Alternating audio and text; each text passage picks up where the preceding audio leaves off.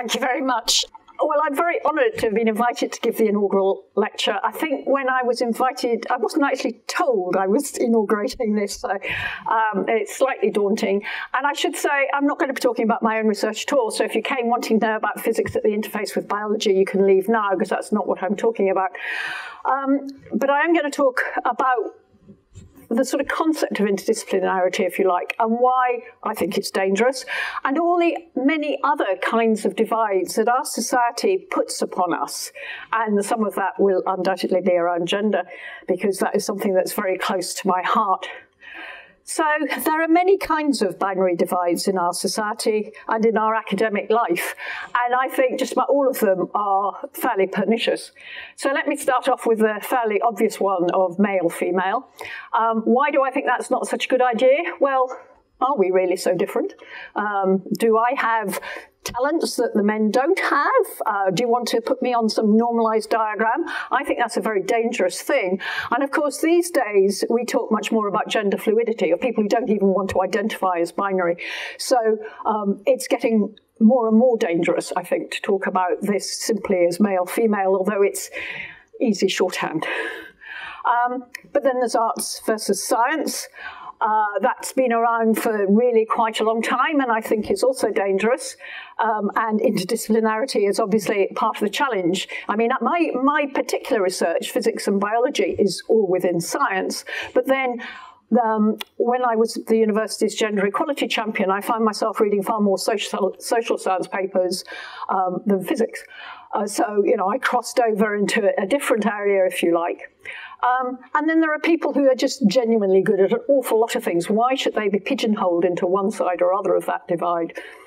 And crossing disciplines, as I hope I'll show you, is really important in the current age. We're not only going to need people who can focus in one tiny area if we're going to solve the societal challenges we face. Then there's the colour of skin. Black versus white is the usual way of expressing it. I am not entirely sure that black is currently a politically correct term, but in terms of that binary divide, it's the obvious way of expressing it. If I put person of colour versus white, it would feel a little odd. But many people, we were doing some statistics in my college trying to look at the composition of our student body, and it turned out that of the non-white students, mixed race was actually the largest single group. So we have to be careful when we start dividing people up in that way. And finally, pink-blue. I do get fed up with pinkification of society. If you have a small child, you are probably only too familiar with the dangers of pink-blue. And I think that actually that impacts very severely on the way we bring up our children. I mean, it's not just pink-blue, it's the kind of toys we give and all the rest of it. And again, I will come on and give you some examples of that later on. So that's sort of the broad scope, the kind of divides that I want to abolish, if you like, and try and say people are people, and we should treat them as people, and not try and pigeonhole them in one way or another. So we all know what scientists look like, don't we? They wear white lab coats and they have sticking up hair. They're probably quite old, and they're usually male. And that's a pretty bad approximation. Well, it's certainly a pretty bad approximation to me on several fronts. The last time I had a white lab coat on was, unfortunately, when I was being photographed for some magazine article. You try and say, no, I don't wear a white lab coat, but no, you have to wear a white lab coat. And we know how they work too. If you can't read the small print underneath that says, quiet, he's right, I have another think coming. There's sort of mystique about the scientist that is, again, fairly pernicious. And I think those two kind of images feed into some of the problems about scientists are a race apart. If you are a linguist, say, somehow science is over there. And that, I think, is terribly unhelpful. So, why has it suddenly said touch here for full screen? On that screen it says touch here for full screen, but as it doesn't project, we'll ignore that. So what do scientists really look like? Well, think of some scientists you've come across. That's a typical one, Martin Rees, former president of the Royal Society, Astronomer Royal. That's a familiar person in our newspapers commenting on different things, and currently very involved in Cambridge, actually, with the Centre for Existential Risk. So he has certainly gone interdisciplinary from his background in astronomer. astronomy.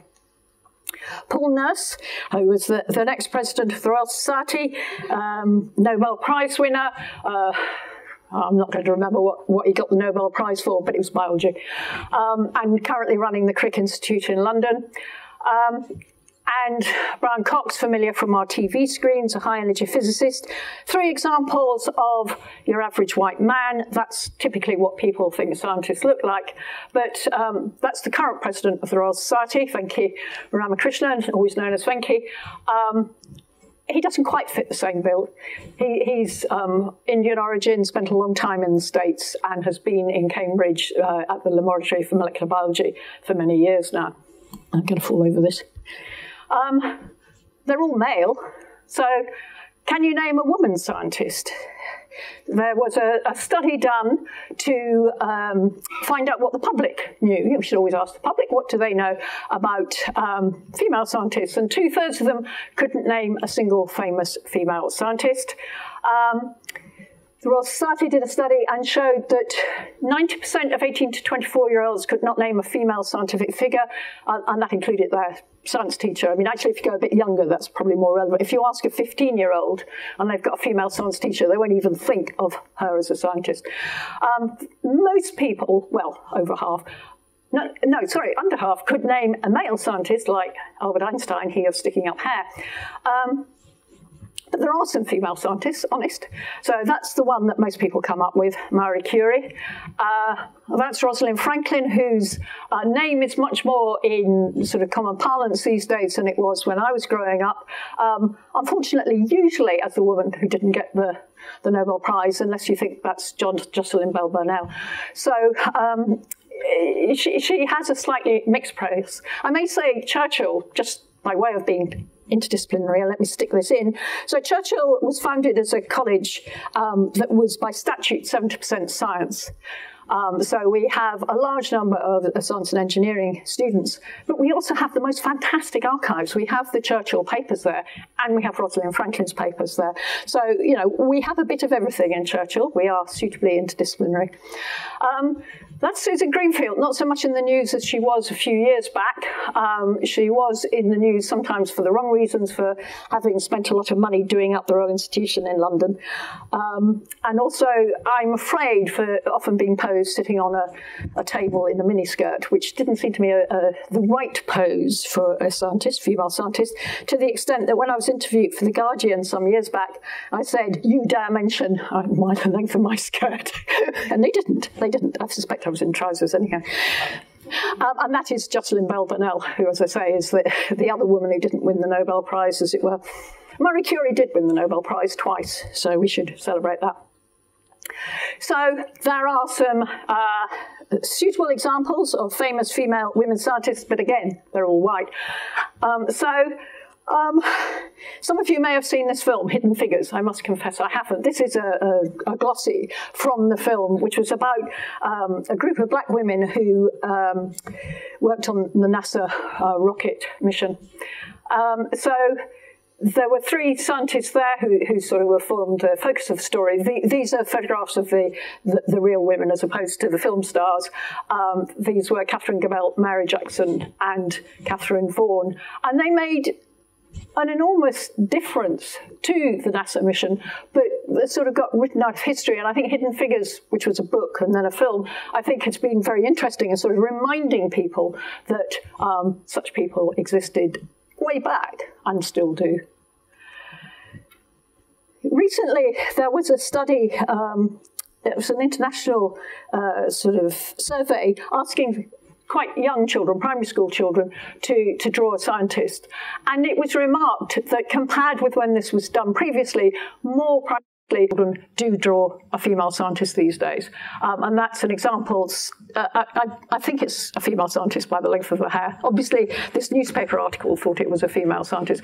But still, I suspect, with a test tube of rather nasty-looking green fluid and wearing a lab coat.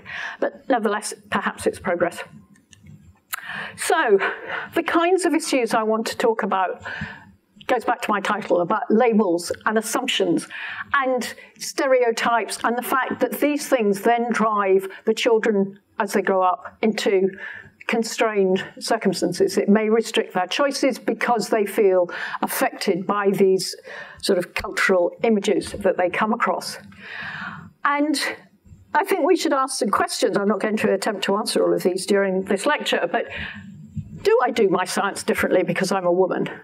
Do I do my science differently in an intellectual sense or in the way I lead my research group? Or is it totally irrelevant that I'm a woman? And, you know, I can ask that question about myself, and the answers for me might not be the same as the answers for another woman, but I certainly don't think it's inherently the case that as a woman, I do my science this way, and the man in the next door lab does his science in a different way. I think that's just rubbish. Do we need women doing science? Is there any point in worrying about this? And I hope I'll give you some examples of why diversity really does matter in research. Increasingly, people talk in business about diverse teams, diverse management teams lead to better outcomes for the company, and I would say that's almost certainly true for research too. And then there's the question about, am I different from a scholar, in inverted commas, which seems to be someone who is on the outside? I took exception to Stephen Collini's book, where he constantly referred to scientists and scholars as if we were alien beings. And I actually wrote a blog post about this, whereupon Stephen Collini, who I'd never met at that point, but is in Cambridge, sent me a 4-page rebuttal. And in it he said, he's a fellow of Trinity, as is Martin Rees, and he said, I discussed this all the time with Martin Rees, and he didn't mind. And I wrote back and said, well, maybe if you'd approached it gradually and explained why you were cutting us up into these two sections, I would have felt better, but it was just black-white again. It was this clear distinction all the way through the book, so I wasn't very convinced by his rebuttal. As a scientist, as a physicist, what should I be capable of reading? And should historians be able to grasp the kinds of things that I might read, which could have statistics in it, graphs, equations? Do we carve ourselves up far too soon in our schooling? And if you cross disciplinary boundaries, what does that do for your career, your research, and the way people perceive you? And then finally, back to what do we instill in our children about labels and stereotypes in schools? Because to some extent, all of you in the audience, you've made your decisions. I worry about our young children and how we are conditioning them to follow in the same mould as generation after generation of men on this side, women on that side, science on one side, arts on the other side. And you may note I did men and science, women and arts, which is one of those pernicious things. And this question, should we talk about women scientists? And even worse, lady scientists. I do get very allergic to the word lady. So at one point, BuzzFeed approached me for some quote about what I felt being a lady boss. And yeah, probably can't. So at the top, the quote from the journalist was, new on BuzzFeed, 21 tips for slaying at work from the lady bosses. And this was my reply. I'm not very impressed by being called a lady boss. It's grammatically wrong apart from anything else. It took me a long time to work that out. That was one of the reasons I hated it, but there are other reasons too. And it probably also comes back to that's no lady, that's my wife joke, which probably isn't current now, but I was certainly brought up on it. I mean, I heard it when I was a child. It wasn't the way we talked at home. So let's start with gender issues, and I'll come on to the more explicitly interdisciplinary issues later. Why does diversity in science and engineering matter? I'm often told, why does it matter if girls don't want to do physics? Well, there's the part of, maybe they do want to do physics or other sciences, but their teachers say you can't. But I think there is a much more fundamental reason about getting good outcomes. So in the UK at the moment, it is well known, well accepted, we have a productivity problem. Compared with our European neighbours, I'm not going into Brexit, don't worry. Compared with our European neighbours, we are very unproductive. And if we look at engineering, engineering is overwhelmingly male. 9% of the engineering workforce is female. That's a pathetic figure. 6% of registered engineers and technicians who belong to, there are something like 31 different engineering institutions, but 6% of registered engineers are women. That figure is much lower than in any other country. So in some of the new accession states in the EU, Latvia, Bulgaria, no, sorry, I don't think, actually I can't remember if Latvia, Bulgaria and Cyprus are in the EU, which is embarrassing, so scrub that. Some of the Eastern European countries, let's say, have much higher figures of women in engineering. If you look at engineering as an undergraduate subject, the numbers are slightly higher. It's about 16%, and the numbers are slowly drifting up, but it's still a very dismal proportion. And it isn't changing rapidly at all, despite many interventions. Apprentices are even more dismal, so that's not a particularly recent figure, but at that point, 2013-14, 3.8% of engineering apprentices were women. And underpinning all of that is the fact that at A-level, we have very few girls doing physics A-level. Again, that number has not changed. The Institute of Physics put out a report yesterday, which I was reading on the train coming up, and it's reflecting on what has happened since the report it published in 2012, and really the answer is not much. A lot of work is going into the schools. The schools are only part of the problem. It's all our culture which says to young girls, physics is probably not for you. And other countries don't have this problem. I do not believe it's genetic. I get really frustrated when I'm told, well, maybe girls don't like physics, because why is it different in India or Bulgaria? And why is it if you go to a single-sex school, you are much more likely to study physics at A-level than if you go to a mixed school? I do not believe it's down to genetics or our hormones or whatever you want. So this is an infogram from, I think, one of the engineering, or maybe it's WISE, the Women in Science and Engineering organisation. And I just want you to focus on that central panel. If we're going to increase our productivity, we need more engineers. I can't remember the figures, but we're hundreds of thousands short of people in many of the relevant disciplines. And yet, if we start off with 1,000 11-year-olds,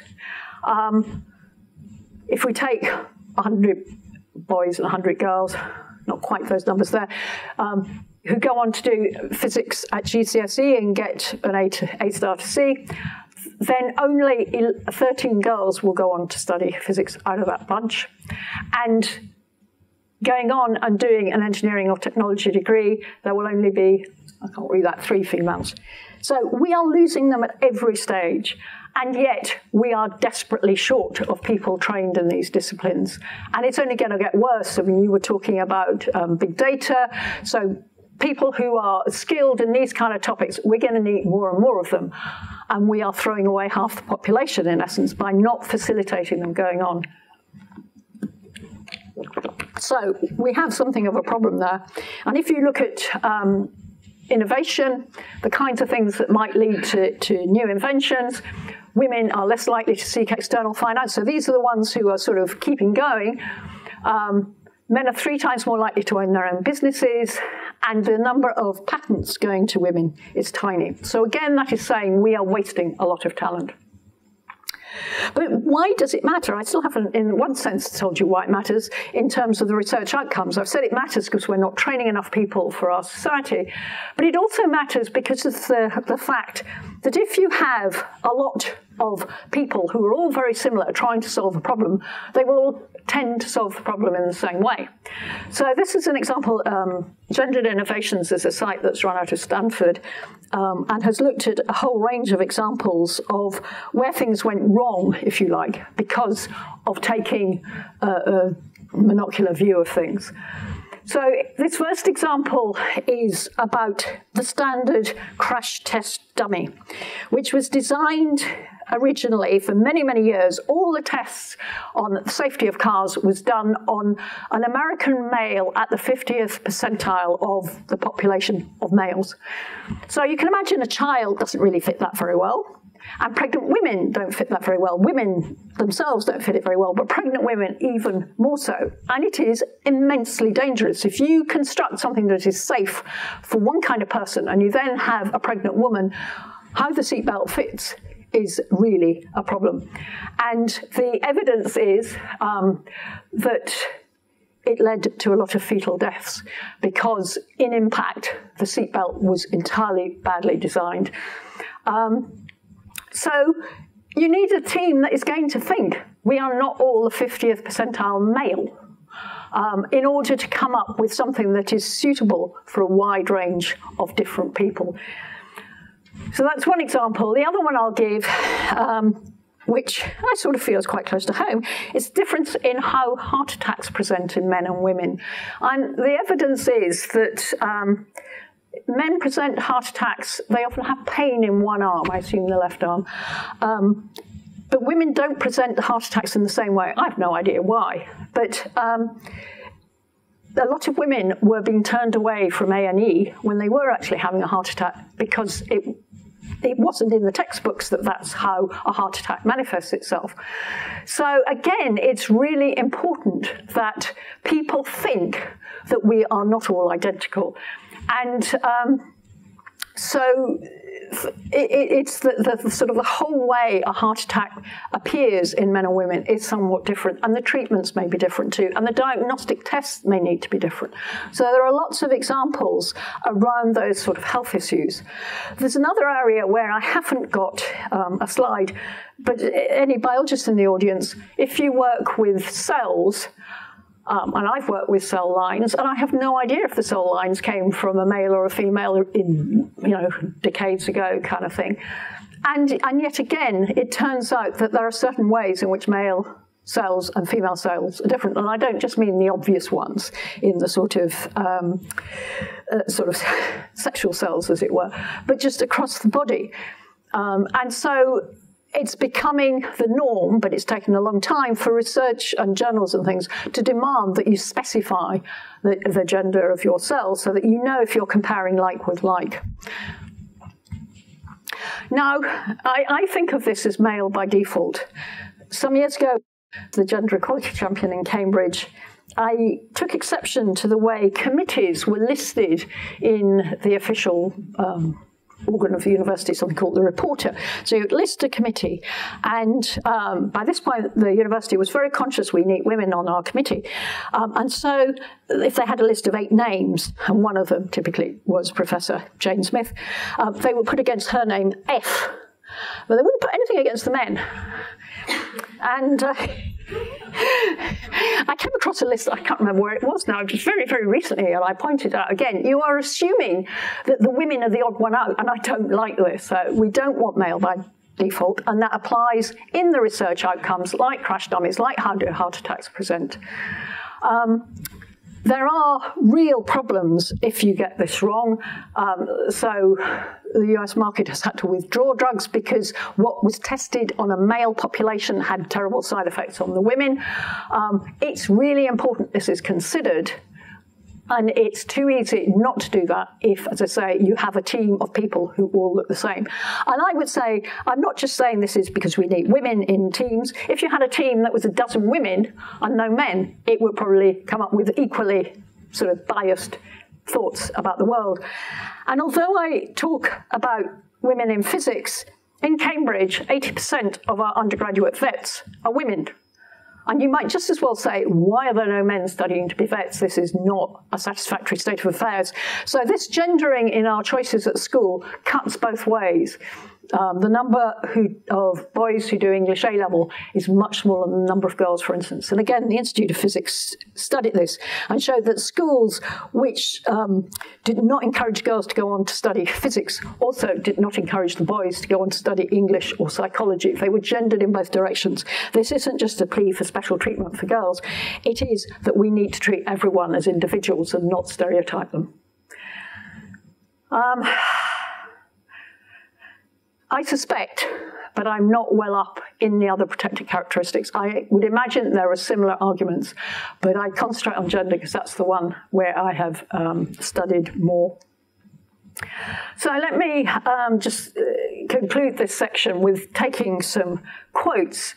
So the CBI website has considered this, and again, to go back to the productivity issue, they say, employers say they are more likely to innovate much more likely to innovate if they're in a sort of properly diverse and inclusive work environment.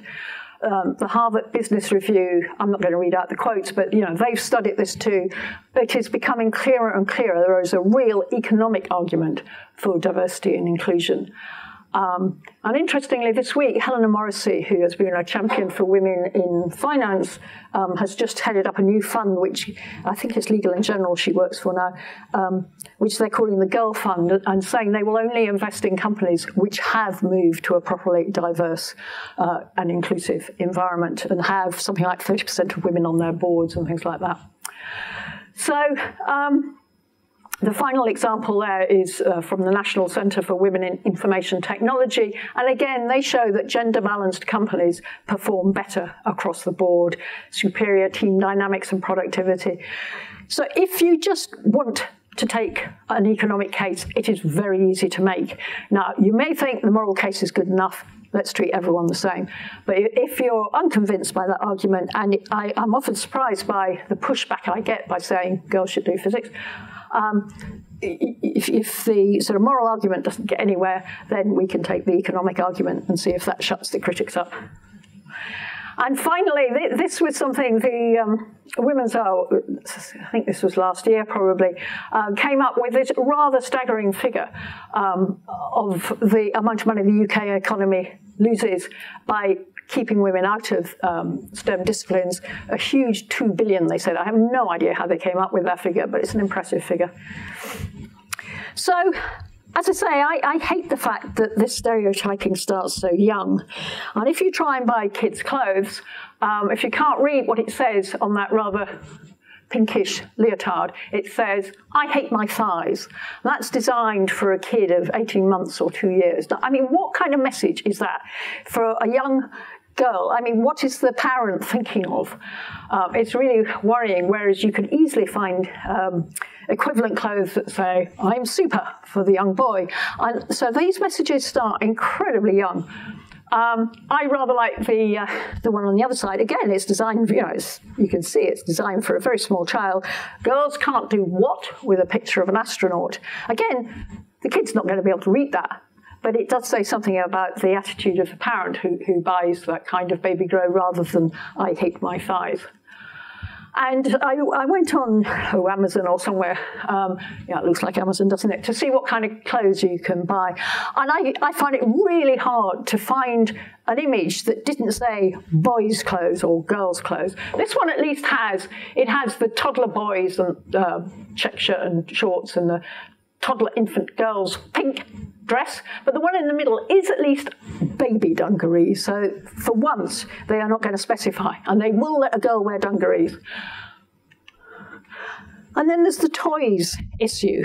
If you look at toys advertisements, this was a Wordle I pulled off the web, and if you don't know how to read a Wordle, the size of the letters implies how frequently that word appears.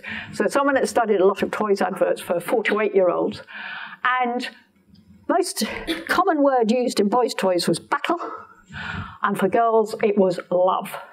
And then slightly lower down on the girls' side we have magic and babies. Now, which is going to enable a young child to get on further in the world? I'm not in favour of battles myself. Heroes may be okay. Beat, launch, they're all slightly iffy words, but I really don't think magic is the way to get on in this world. I'm sorry. I know this is the home of J.K. Rowling, but I really don't think magic is what a girl needs to get on. And we're giving them these messages. That's what they will see on television. So it is a concern.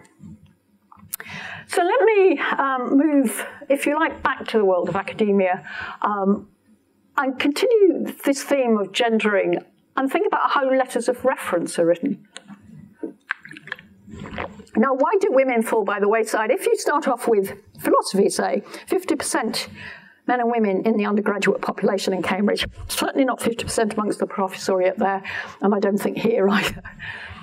So why do they fall by the wayside? And think about the kind of words that people use. Male are assertive, women are aggressive. You ever come across that one? I certainly have. Men are strong-minded, but women are feisty. Now, feisty isn't necessarily a bad word, but it's usually got a slight edge to it. Men are determined, and women are not a shrinking violet. A number of times I've been called not a shrinking violet, and I hate it.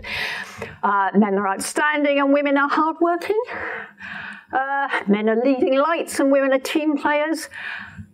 And perhaps, in some senses, even more pernicious, because it's quite hard to spot this one. Men are judged on potential, and women are judged on accomplishments. And I have seen this happen in ways that really worried me. It was, I won't say where, but some men and women were being compared. It was in the area of medical engineering. And so having a patent was a good thing. And the men who had a patent, very good. And then there was a woman who had a patent, and the question was asked, well, has she made any money out of it? And someone, a man in the room, said, hang on a minute, that's not comparing like with like. And I must admit, I hadn't spotted that one because they weren't, the comments weren't sequential as we went through the list. But it's true. Men are judged on potential much oftener, but women have to have done it to prove themselves, which means it always takes that bit longer to be successful.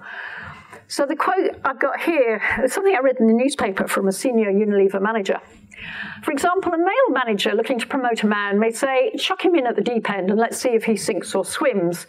The same manager may say of a female candidate, is she ready yet? We don't want to set her up to fail. And I think that is actually a very common form of unconscious bias. And it's probably one we've all been guilty of at some point. And this manager, female manager, went on to say, words said with the best of intentions, without any malevolence, and arguably stated by a well-mannered man, but the impact on the progression of the two careers is clear. And I think that's right. This judging men on potential and women on accomplishments, I think happens subliminally quite often by men and by women. I don't think it's, I think women are just as guilty of these sort of double things as men. And it's very worrying. I think the issue of how people are described, the letters of reference issue has got much more recognised, and people are more conscious of it. And there are websites you can look at to, you put in your letter of reference and they will tell you how, whether you're using a lot of female words, as it were. Now, I would like to think things are changing. It's interesting. I wrote an article for the Times Higher Ed, and I was looking back at this recently. I wrote it in 2012, and it got absolutely no interest whatsoever. And I wrote another article about letters of reference on my own blog, which the Times Higher picked up. This was in 2016, and the Times Higher is still retweeting this. It still gets interest. And I think that probably shows that this kind of message is entering consciousness, that people are much more aware. But let me give you a couple of examples. These were letters of reference for a promotion in my university. So the woman had a consistent output of more than a dozen papers per year, this was in the Sciences, despite a period of maternity leave, and currently working less than full-time, more than £2 million of current research field funding as a lead PI. She's still at a relatively early stage of her career, and that makes me uncomfortable about recommending her. And this was by a nominated referee. This was allegedly a friend of this woman. Whereas a different referee, admittedly, wrote about a man. I should comment on the fact that all but 3 of B's recent publications do not include his mentor. So most of his papers were with his mentor as a co-author or his supervisor. However, about half of these, B appears to be the senior author and presumably the intellectual driving force behind the work. My overall view is that he is highly deserving. And so the referee for male B was making all kinds of judgments, which the evidence didn't particularly give an answer to one way or the other. I don't know how he thought he knew. In this case, the committee looked at these references and decided that both candidates were equally deserving and both got promoted. But I feel the tone, seeing those, and I think in this case, these 2 letters did come sort of sequentially. It's very obvious that I was naughty enough to copy them down because I was so struck by this comparison. The man was being given the benefit of the doubt, the woman was not. It cuts both ways, and it isn't just men doing down women. Women are as stereotypical as the men. So this next quote came from an article that Christina O'Doney wrote in The Telegraph, objecting to the fact her 14-year-old daughter, this was in England, not Scotland, her 14-year-old daughter had to keep on studying science. And she said, this focus on STEM subjects sends a message that makes her and me uncomfortable. Doing a man's work is more impressive than doing a woman's. So automatically assuming that STEM subjects, science, technology, engineering and maths, are men's subjects and that a woman should not do it, and implying that studying the arts subjects is not men's work. And I think some male authors and poets might find that quite strange. And I mean, the reason I stress this in England is I know that the Scottish system gives you a chance to stay broader for longer. The A-level system, which is what I've been talking about heavily, is peculiar to England and Wales, and peculiar in all senses of the word, and unhelpful, I would say. But Christina O'Doney is just propagating this idea that men do science and women do arts. No, it's not like that, and we should all try and keep broad. This takes me to the scholars versus scientists. I mentioned the Stefan Collini interaction at the start. Why can't we mix and match? Why do I have to choose at, in England, 14 and say, I'm going to do this track, not that track? And it comes back to these disciplinary silos that I think are so pernicious. We don't really have a good word for this. I mean, the Germans call knowledge Wissenschaft, and I think that encompasses natural sciences, and of course here, physics is called natural philosophy. But too often we have science and arts, these polarized differences. Now, I'm expected to know Shakespeare, but arts people can often get away with saying, I never could do maths. And I find that quite a disturbing juxtaposition too. If I said I've never read a Shakespeare play, people would say, oh, you're really not very cultured, are you? But you look at the politicians who say, well, I can't do maths, and probably can't. And it's quite worrying. Now, C.P. Snow was the one who said it was a sort of sin not to know the second law of thermodynamics. I don't quite subscribe to that view. I don't think it matters if you can't quote the second law of thermodynamics if you're studying some other subject. I do think it's a problem if you don't realise that there is such a law and it tells you you can't have a perpetual motion machine.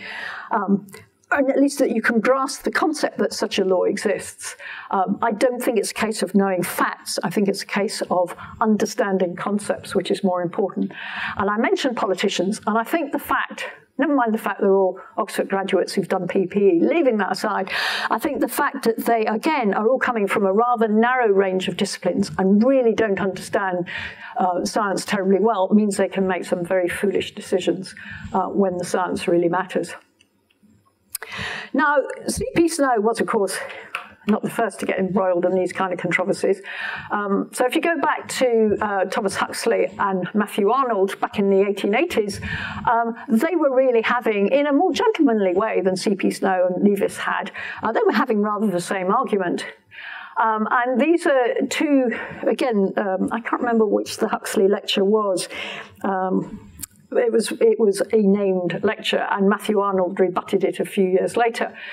And this was at a time when science was really getting established as a thing, and scientist was being used as a word. And Huxley was talking about education. He was very concerned about education, was involved with the foundation of Imperial College. From the time that the first suggestion to introduce physical science into ordinary education was timidly whispered, until now, the advocate of scientific education have met with opposition of two kinds. On the one hand, they've been pooh-poohed by the men of business who pride themselves of being the representative of practicality, while on the other hand, they've been excommunicated by the classical scholars in their capacity of Levites in charge of the arc of culture and monopolists of liberal education. And Matthew Arnold undoubtedly believed that classical education was what you needed, and that was the, what was the phrase, the best that man can read and think. I'm sorry, I've forgotten the precise quote. But Matthew Arnold gave some ground and said we all have to acquaint ourselves with the great results reached by modern science. Don't think a politician would say that now. And to give ourselves as much training in its disciplines as we can conveniently carry, well, that might not be very much, yet the majority of men will always require humane letters, and so much the more as they have the more and greater results of science to relate to the need in man for conduct and to the need in him for beauty. He was a great believer in beauty and elegance, relying on the classical cultures. But he concluded there's really no difference between Professor Huxley and me as to whether knowing the great results of the modern scientific study of nature is not required as a part of our culture, as well as knowing the products of literary and art. So he grudgingly says, yeah, knowing a bit of science is probably a good idea, but really you should be studying classics. So this argument goes back a long, long way. If you go further back, we really didn't have this distinction. Erasmus Darwin is a fascinating polymath in that he was a physician, that was his day job, but he was Charles Darwin's grandfather, and he did sort of hint at evolution in what he wrote. He wrote a poetry I find quite unreadable, but he wrote something called The Loves of the Plants, which was trying to introduce Linnaean classification to the general public. This was actually a quote on ballooning, but he very much, he was sort of the leading poet of his day, as well as being a physician by day, and was asked to be the royal physician, though he chose not to do that because he didn't want to leave the Midlands. So at that point, so this is that quote, 1789, at that point, it was perfectly possible to be a polymath, to do a bit of this and a bit of that. And of course, Erasmus Darwin was very much involved with the Lunar Society. Wordsworth, a few years later, also wrote about ballooning. And also, the Romantic poets at that point were still perfectly comfortable, Coleridge too, getting involved with science and arts. Didn't see a distinction. But it was around the turn of the century, around 1800, the attitudes began to change, and this polarization came into being. So William Blake put on the engraving of Laocoon, which is, that engraving there, art is the tree of life, science is the tree of death, which is a pretty damning kind of comment. Thomas Carlyle, likewise, the progress of science is to destroy wonder, and in its stead substitute mensuration and numeration.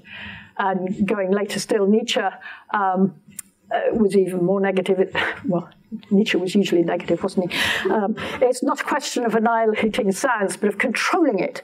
The science is totally dependent upon philosophical opinions for all its goals and methods, though it easily forgets this. And I think we could have an hour-long debate on that quote, but now is not the moment. So things changed around 1800, and we got into this polarization, which takes us to the Huxley-Arnold and ultimately Snow and Leavis and where we are today. And one can ask, why is there this division? If you go back to the Victorians, I think class has quite a lot to do with it. That scientists were typically doing things with their hands. This was manual, artisanal work, and not for gentlemen. So I think class came into it. If you think about the medical profession, at that point, they'd have distinguished between a surgeon sawbones and a medical doctor. The latter was a gentleman, the surgeon was not. There were scholars, to go back to the Stefan Collini phrase, versus projectors, which was the phrase used around 1800 for people who did something useful. And being a projector was regarded with even more disdain, I think, than having impact now is. So that's saying quite a lot. So this idea that scientists are a race apart, possibly a class apart, has been around for a long time. But that Blake quote, and indeed many other quotes, suggest that science is not creative and that it's only the arts people who are creative. And again, I think that's something that should be totally rejected. So Carlyle, remember, said the progress of science is to destroy wonder and in its stead substitute mensuration and numeration.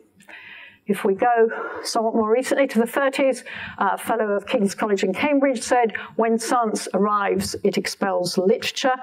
And this quote by a modern novelist particularly upsets me. The purpose of art is to ask the right questions, even if we don't find the answers, whereas the aim of science is to prove some dumb point.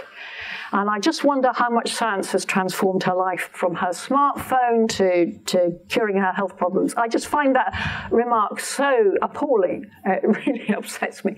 But the idea is that science is not creative, which is complete bunkum, as anyone who's ever done a science experiment knows. So Peter Medawar, a Nobel Prize winner and immunologist, writes beautifully, well, wrote beautifully, he's been dead a while, and I think expresses it very well. He said, all ideas of scientific understanding at every level begin with a speculative adventure, an imaginative preconception of what might be true, a preconception that always and necessarily goes a little way, sometimes a long way, beyond anything which we have logical or factual authority to believe in. And if you read about his discoveries, you see exactly how that came about. He sort of changed the way we think about immunology. And I think for every scientist, the art of experimentation, and it often is an art, is constantly to rethink the questions you're asking and where you're going. If you are just trying to prove a dumb point, then it probably means you're doing an undergraduate physics practical, in my view. Our first practical in Cambridge is measuring little g, and measuring little g has been done millions and millions of times, and I cannot believe it's the best way to inspire our incoming physicists. But you need to learn how to do it before you can do something more interesting. Then, of course, there are those people who sit between disciplines. I mean, there are polymaths, someone like Erasmus Darwin, Thomas Young, who did a lot on vision and the wave theory of light. The biography of him I read recently was called something like The Last Man Who Knew Everything, probably a slight overstatement, but he was a very general kind of polymath, as was Erasmus Darwin. And I was trying to think of some modern examples. Jonathan Miller comes to mind, who was a medic, but also a playwright. It's not easy to do it now, because there is so much stuff one has to know. But on the other hand, pigeonholing people, this idea of sticking you in a silo and saying you're not allowed out of that, is immensely dangerous. Now, UKRI, the new super research council that will sit over the 7 research councils, claims it's going to manage to do interdisciplinary work better. If you've read the UKRI strategy document, it is mentioned in there. If you haven't read it, I wouldn't bother, because it's really a lot of fluff about how they're going to develop a strategy. But it was just released this week, so you might want to read it. They claim they're going to make interdisciplinary stuff work better. I am waiting to see the proof of that pudding. I'm also going to see them later this month to try and pin them down and say, what are you going to do? Because if they can't get it right, if the structure of a super research council, which should sit above any disciplinary boundaries, if they can't get it right, we're really in trouble. Michaela mentioned the fact that I'm chairing the interdisciplinary advisory panel for the REF. So the criteria we're suggesting are being consulted on at the moment, trying to make sure that interdisciplinary output are judged fairly and encouraged to be submitted. Because in the last REF, it was very clear that people were frightened about putting in interdisciplinary outputs because they worried they would not get a fair hearing. So people who analysed the outcomes of the last REF said there was no indication that interdisciplinary work was penalised by the panels, but it was quite clear that the number of submissions that would class themselves as interdisciplinary was far lower than would be expected on what's going on in the universities. So there is a problem there.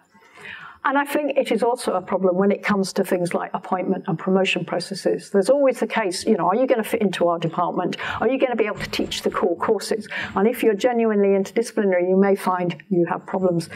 I think it's true at research funding grant panels and all these places. If you cross disciplines, you are in trouble sometimes. Not always, and sometimes it can be a real strength, but too often I think there are sort of hurdles that other people don't have. But if we think about what the big challenges are now, they're not going to be solved by people sitting in a little silo. So take something like climate change. How many different disciplines do you need to address that problem? Renewable energy. Nuclear power. I mean, it's not just about can you get nuclear power out of a power station. It's where are you going to site it? How are you going to convince people it's safe? What are you going to do with disposing of the waste? All these things. Nanoparticles. All these challenges require not just the science, but you need to have people who understand risk. You need to understand how people are going to respond to different things. You need to talk about intergenerational justice. You need to talk about ethics. A whole range of different things are going to be required if we're going to solve climate change. Obesity and diet is another key challenge for us. We may all know we should eat 5 fruit a day, we should, or fruit and veg, we should take more exercise, all the rest of it, but how are you going to persuade people to do it? The Department of Health has been telling people this 5 a day for years, and I'm sorry to say my understanding is Scotland is worse than England on this one. The fruit and veg are slightly, a dirty word. I'm married to a Scot, so I might like to say that. I know what his attitude is to fruit. Mental, he was brought up in Glasgow, it's all right. Mental health. It's not just about the underlying neuroscience, it's about so much more about how to have successful interventions. And mental health on campus is, a hot topic at the moment. I, for a while, served as chair of the Scientific Advisory Council for the Department of Culture, Music and Sports, and we had some very interesting discussions about if you go to a museum or to a park, what does that do for your mental health? And because so much of the scientific civil service is full of economists, it was all about, well, what's the value? How do we quantify running a museum versus the fact that these people might feel better and not need mental health interventions? So, what's the cost-benefit analysis? And I can't think of it quite like that, but I do think there are many challenges which are not just about the underlying science. And in all these problems, sitting in your discipline, never speaking to anyone else, isn't going to get you very far. And that is also true of our policymakers. You need people who have diverse backgrounds in order to make sensible policy decisions. So at DCMS, as I say, it did seem to be populated by economists. I think the economists were thought to be quantitative, which of course they are, but it is a certain way of looking at things. And they had one physicist that I knew about. I don't know, I think they had some linguists. I have no idea if they had any philosophers. But you need to have people approaching problems about our society from all different directions. Politicians are sadly lacking in science backgrounds. But scientists also need to talk to policymakers. In Cambridge, there's a new Institute for Public Policy, which has just been launched. Churchill is working very closely with them. Churchill being full of scientists, I want to get the scientists understanding that they need to think about policy. And that there should be a meeting of minds, shall we say. And so we've set up a project, also involving the Centre for Science and Policy, called Science and Democracy. Initially, the guy from the Institute of Public Policy wanted to call it Science and the Future of Democracy, but decided that sounded a bit too grandiose, so we've cut it back. It's just Science and Democracy. So let me conclude by saying I really think diversity matters. It matters in the context of gender. I'm sure it matters in the case of the other protected characteristics, which I don't feel competent to talk about. It matters in the context of discipline. And yet we are constantly being put into these bins. What are you? Where do you fit into my simple way of looking at the world with these binary divides? And I think all of us need to work better at not pigeonholing people. And if we did that, we'd all be better off and better able to solve the problems of the world, as it were. But culture change is always, always difficult. So it's not going to be easy to change things that have been established for many years. Thank you.